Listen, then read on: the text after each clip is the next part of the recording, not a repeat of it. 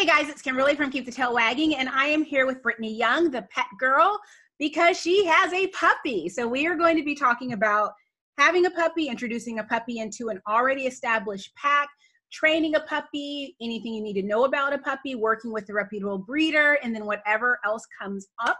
So thank you for joining me, Brittany. It is good to be here again. So what made you want to get a puppy?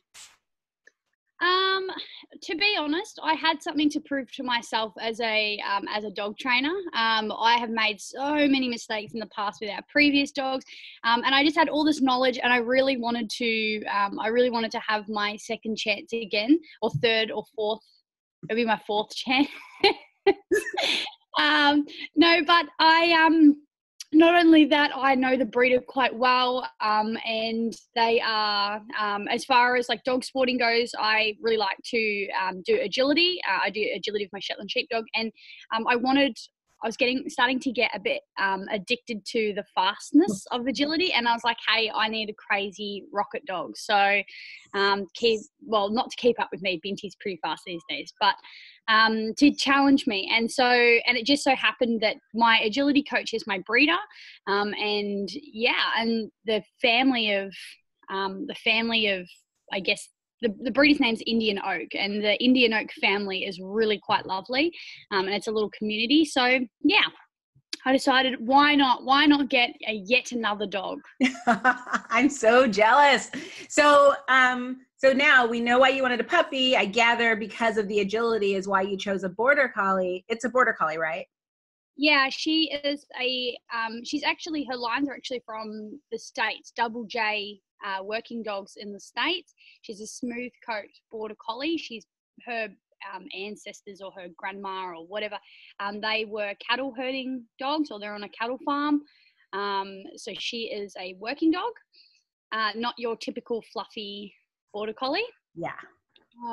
But yeah, you've got Border Collies, so you know. Yeah. They're like, it's like I had a really big think about what breed I was going to get, and having a kind of Border Collie Yogi, and then having a Shetland sheepdog, and a Labrador. I wanted something that was highly intelligent, super motivated, but also quite sensitive and loving. And a Border Collie just ticks all those boxes, yeah. I think. Yeah, Rodrigo is a Border Collie mix. Well, all of them are Border Collie mixes, but he has the most Border Collie out of the pack, and he is the coolest dog. But I think the mix keeps him a little tame. I don't know what it would be like to have an actual purebred Border Collie, because of that energy is just astounding. Yeah, they do. They have a lot of energy. When it comes to choosing the right dog for you, what advice do you have for people on, basically evaluating the different breeds out there and understanding what's going to work for them? Because obviously you have an active life, so an active dog is great for you, but it's not going to be great for everybody. Yeah, that is absolutely massive. So I thought long and hard. It took me 2 years to realize if I wanted another Border Collie. I looked at golden retrievers. I looked at Nova Scotia duck-tolling retrievers. I looked at working cocker spaniels. And I think you need to be realistic about what your circumstances are. Like, you may dream of having a Border Collie, and that's what you want. That's what you want in your entire life, but you work Monday to Friday, 9 to 5. You live in a residential house. Like, it's just not realistic. We live on 6 acres. I'm a dog trainer. I work in the dog industry. I spend a lot of time at home. My hours are very flexible. And my life is my dog. So, I mean, picking a working dog that requires a lot of my energy, that's fine for me. But for a lot of people, that's not suitable, because if you can't fulfill that dog biologically, then you shouldn't really be getting it. So I think people need to be really realistic about what dog they're going to bring into their home. If you've got children, getting a dog that is not good with children, or that struggles to be occasionally jumped on or bumped or something like that. Like, that's important. If I was in a family, I would look at getting like a Labradoodle or a Labrador or a Golden Retriever, because they're quite resilient and robust, and they forgive very easily. Yeah, so it's super important, and I couldn't stress that enough. You need to look at all the negative traits of a breed when you look at buying a breed. When I looked at a Sheltie, one of the traits that could be perceived as negative was that they bark a lot. They're very vocal. So, I had to be really mindful that we were living in a residential area. At that time, the day I picked her up, we actually bought a house on the same day. Idiots. And I made that mistake. I picked a breed that was very vocal, and I lived in a residential area with our other 2 dogs, and the reality is that it didn't work. And so within a year we had to sell our house and move to acreage, so Miss Binty could bark whenever she wanted. No, but this lifestyle suits her a lot more. I can't imagine her being in a residential home. Should go, I think it should go a little bit nuts. Yeah. But it's funny because we have that in common. When the house that we live in now, we brought home Rodrigo and Sydney like a few weeks before we moved into this house. And so on moving day, we had littermate puppies. Thankfully, we also had a neighbor in our old neighborhood that came with us.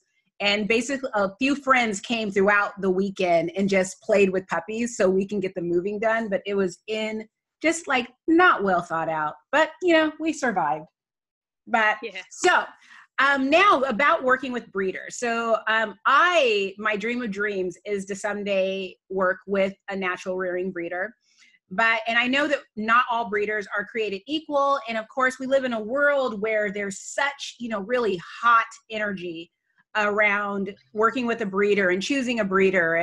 And how do you find a breeder that is good for you, that would be considered a reputable breeder? And are you working with a natural rearing breeder? Yeah, so we have over in Australia, we have, it's a little bit different here. So, there are lots of things that come to this. I guess I'm a bit like, because I'm like, what do I say first? So many things to say. No, so first and foremost is finding a reputable breeder. So my breeder is ANKC registered, which is for you guys have AKC registered. So all her dogs are pedigree dogs, and they come with pedigree papers. Now that people say, oh, that doesn't mean anything. Yeah, I get that. But there's also testing that gets done as a requirement for having those papers. And my breeder has done all those testing. Hip and elbow scores are super important, and all the things that I'm actually just pulling up. Just give me 1 second. All the testing that actually got done on this dog or got done on the parents. So yeah, so the Collie eye anomaly, I can't say that word. There's like TN syndrome. There's like all these different syndromes that have been tested. Pen hip scores are all super important, and all that kind of testing and understanding what all that testing meant, and that my breeder had done this was super important. So that's the first thing. The second thing is that I looked at the structure of her adult dogs and the structure of the grandparents. Now, being a Border Collie, they can be a little bit straighter and like the shoulders and the back. And if you don't have you don't have knowledge about structure, that's okay. It's not a problem. You could perhaps work with someone that does have a little bit of an idea. My breeder's quite switched on when it comes to structure, and she's not just breeding for cosmetic looks. Her dogs are all fantastic structurally, and she breeds dogs that are that will fit the industry that they're going into. And she's really mindful and she's really objective, and that's what I really liked. So looking at a dog's structure and having the heart to say that dog is not going to fit what I want to do with it, or that dog's not going to be able to fit my life. Like, for example, I wouldn't get a pug and go, I want to do agility with it. Structurally, it's not going to work. So having a look at what problems you may see down the track, and if your breeder has ticked those off and covered those in their structure, is really important. The next biggest thing that I am massive on, like absolutely massive, it comes before anything, because obviously puppies grow and develop and change, is temperament. temperament is so important. And my breeder gave me an application, and I didn't know what puppy I was going to get until week 7. So that's why I wasn't sure. I wasn't sure if there was going to be a temperament for me in that litter, because I had written on paper everything I wanted in a dog, everything that I had thought about and dreamed about, and something that I think would fit with my lifestyle. And then the breeder looks at that, and then she objectively looks at the puppies and says, after the temperament testing, what puppy would suit this home? Now, it just so happened that the one that I had bonded with the most, and the one that I was like, that dog is the one I want, like, she is on point. It just so happened that that dog ended up being the dog that I got, which is awesome. But, you know, that temperament test is so important, and just a breeder that doesn't let you pick based on colors and doesn't let you pick based on coat. Like, if you're going in there and going, I want the caramel one, and you're getting a photo, you're doing it all wrong. Yeah. Because how do you know what that puppy is like? How do you know if you drop a pot, is that puppy going to scream and run away, or is that puppy going to attack the pot? Like, you don't know that at 3 weeks of age. You don't. You need to wait till the puppies are like little dogs and have established themselves to know that. And so that's something that I really valued in my breeder. And then the other thing as well is that she was the first Australian breeder, as far as I'm aware, and there was an article on it, I might even send it to you. She was the first Australian breeder that sent blood away from the bitch, the mother, to see what the puppy's natural immunity would be. And so when we had to vaccinate, instead of vaccinating at like whatever the vaccination is at 7 weeks or whatever, I don't actually have to vaccinate until 9 weeks of age as the first set of vaccinations, because we have the natural immunity there until that 9 weeks of age. And she was the first one in Australia to actually do that. So that was a big tick. And it's just like little things, important things like that, you know. Her dogs have all been titer tested. I think the mother hasn't had vaccinations since I think 2003 or 2007, which is phenomenal. Yeah. I know the female bitch quite well. I've seen her, I've interacted with her. The dad was an import, or he actually lives in the States. So it was like the imported semen. And I contacted the breeder over in the States with the other stud dog, and I contacted him and got videos sent to me and photos sent to me, and got to know that dog as best as I possibly could. And then the big one is that she feeds all her dogs fresh food. So that was a massive tick for me. And yeah, I just looked at all the things that I wanted in a dog, and I looked at my breeder and stacked them up. And how did that stack up? You know, she did puppy culture, which was massive. She did all the ENS stuff with the puppies. She did crate training with the puppies. She did clicker training with the puppies. She did, there's heaps of things that she did. You know, she had different noises in the room. You know, she had their play area was humongous. They were toilet trained when we picked them up. All this amazing stuff. And I picked that. I researched my breeder to get all that. And now I get all the perks. And then when my puppy comes home, it's like, it's been easy. It's been so easy, and I haven't had any problems. Oh, that's so amazing. I'm like completely and utterly stunned, because I mean, I knew it would be impressive because it's you, but that is like, wow. And on top of all of this, I was lucky enough to visit the dogs from 3 days of age right through until they were going to their new home. So I helped with the puppy culture stuff. I helped with the crate training. I helped with all that stuff, and I played with the puppies and bonded with the puppies. And so I got to know them for the first 8 weeks of their life. And there was one more thing that was really amazing. She takes her puppies at 3.5 weeks. She takes all her puppies to, which is a double J tradition, which is the breeder in the States. All the puppies went to a nursing home, and all the residents got to hold the puppies and tell stories about, and it was the most beautiful thing ever. And she's done that with the past litters as well. And it was just amazing. That is just like, I mean, it's so completely and utterly special. I would None of that. All of that just stuns me to pieces. I'm like so impressed and wow, wow. So it's like, so that's what it's like, or it can be Yeah, at that's least. right. That That's is like right. astounding. So how was it, incorporating your new puppy? And what's your puppy's name? My puppy's name is Vixen, like Vixen. the reindeer.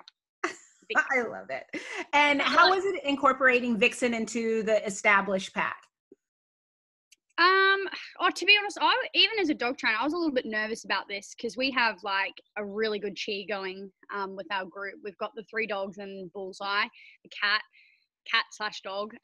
And yeah, I was a little bit, to be honest, I've had dogs come here. I've ran daycare out of my house previously, and I've had so many dogs come through my house, like ridiculous, puppies, older dogs, everything, you name it. And my dogs it was just another dog to them. They were like, yeah, whatever. It's just, they didn't know until about day 3, we're keeping her. And so for them, it was like routine. I let a dog out at a time. I have the puppy and I'm with the puppy. I let one dog come out at a time. And I basically just sit back and I use my reinforcement and reward for behaviors I like. I'll call my adult dog off if I need to. But they're all pretty good. They stand there and let the puppy sniff. So, the process was quite slow. Then when it comes to integrating the puppy into our structure, puppy pens are your friend. I've just actually posted a post this morning about things that we've done in our first week with, having our puppy in our house and how to get a puppy used to your established pack. The trick is that you don't leave your puppy with your adult dogs. Because like children, puppies are annoying. They're super annoying. And they can be really overbearing. And so one thing I have done is I've made sure that that Vixen wasn't left unattended with my adult dogs. Why? Because it's not their job to correct her every 5 minutes for being a pain in the bum. It's not her job to do that. It's my job to keep her safe and help teach her what's appropriate and what's not. I'll certainly allow my dogs to give minor corrections, but I definitely will not allow my dogs to do any major telling off or anything like that.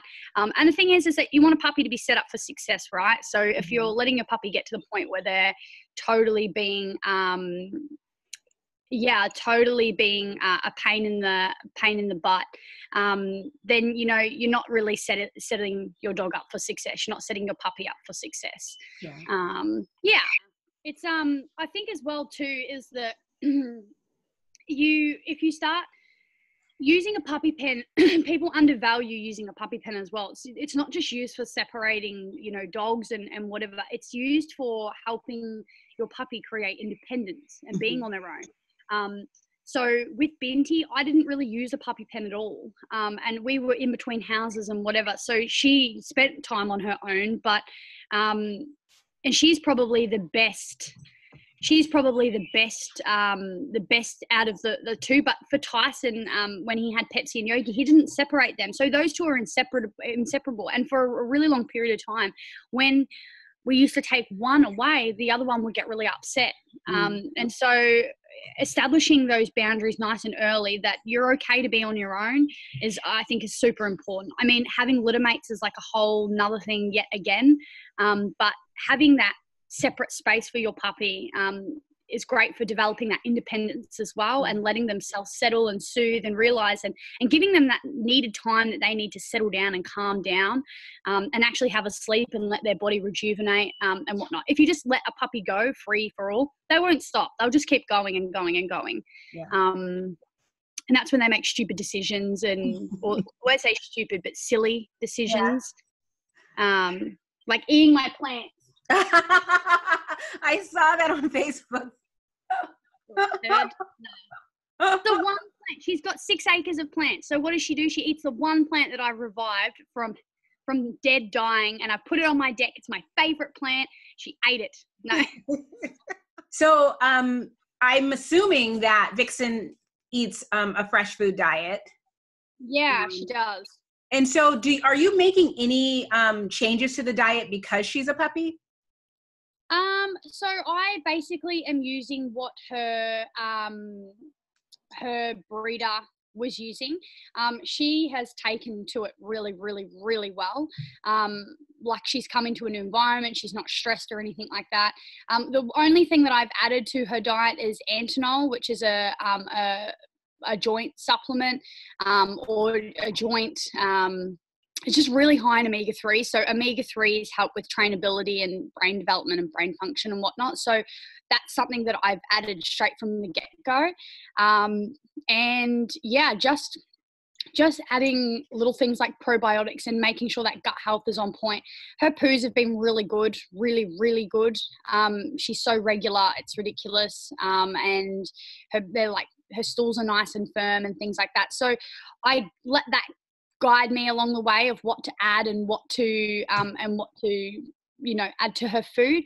But she's been a champ. Like there's nothing that I've added so far that she hasn't like she's not liked, or that she that she's turned her nose up or has not agreed with her. But in saying that, you have to go slow. So usually 2 weeks before you start changing anything. So the base of her diet won't change. It will be the same for 2 weeks. You know, the commercial product that the breeder was using, pumpkin and goat's milk. They're what the breeder was feeding. So that's what I've carried on. And then I'll add anything only in very small doses, not even the maximum dose. So she's eating pumpkin and goat's milk? Yeah. So she's having a commercial, it's a commercial product that is like the base of her food is a commercial product. I see. It's balanced to the NRC, AFCO, and to BDF, which is fantastic. So she's got that. Now then pumpkin was added to her food from the breeder. That just keeps her stools nice and firm. And then goat milk has just been added on top as well. Nice. All of that is so fascinating to me, because I always get these questions about whether or not you have to change a puppy's diet. And I didn't change my puppy's diet. I just fed them exactly what my adult dogs were eating. And at the time, it was just nothing I considered, because I was brand new to DIY raw feeding. So I was just mostly trying to get the food in the bowl.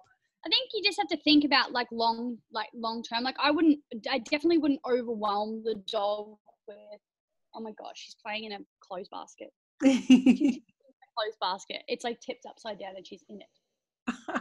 What have you got? You've got a sock. Oh my. Bugger. See, you don't supervise it for 1 minute. This is what happens. Puppy pens, people. Puppy pens. No. No, she, so, I mean, you got to think of what your end goal is going to be. I'm always going to feed a varied diet. So that's going to be ranging from commercial and DIY. My dogs will always have a mix of both.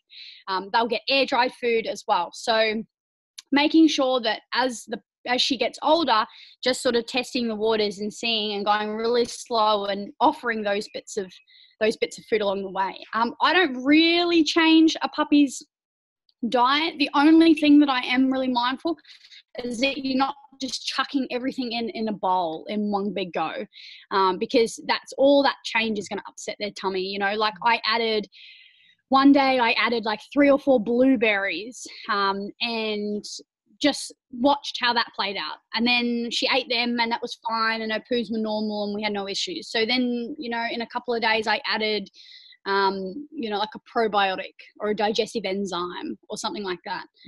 But for the most part of it, you don't have to change your puppy's diet. As long as you're not going too fast. Right.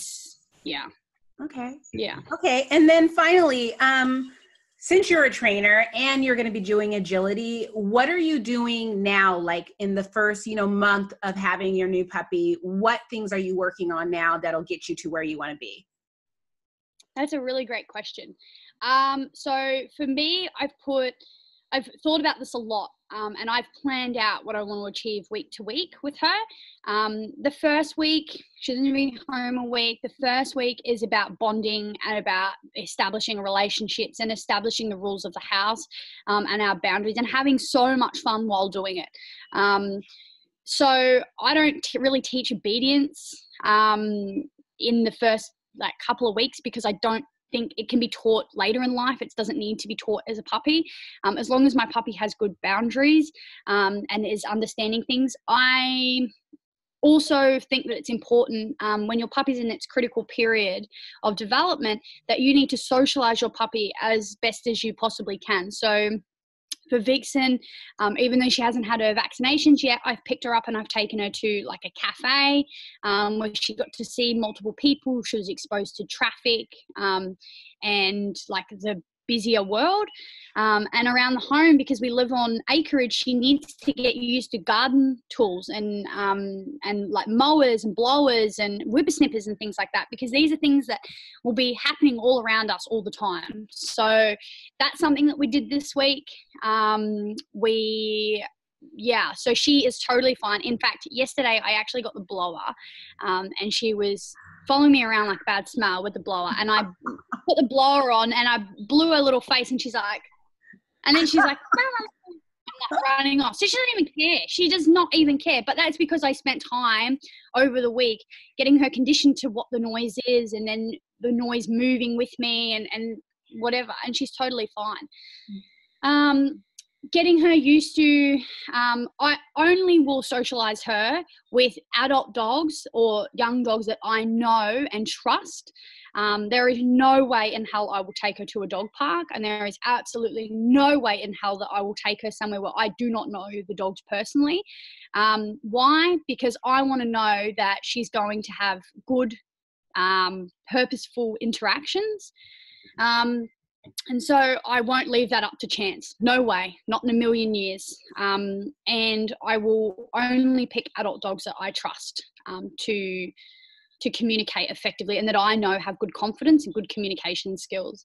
Mm-hmm. And then finally, I guess there's not much agility stuff that you can do. The things that I like doing are boundary training, crate training, It's Your Choice by Susan Garrett, making the dog think and make decisions about whether they're going to jump on the food or whether they're going to sit patiently and wait for the food.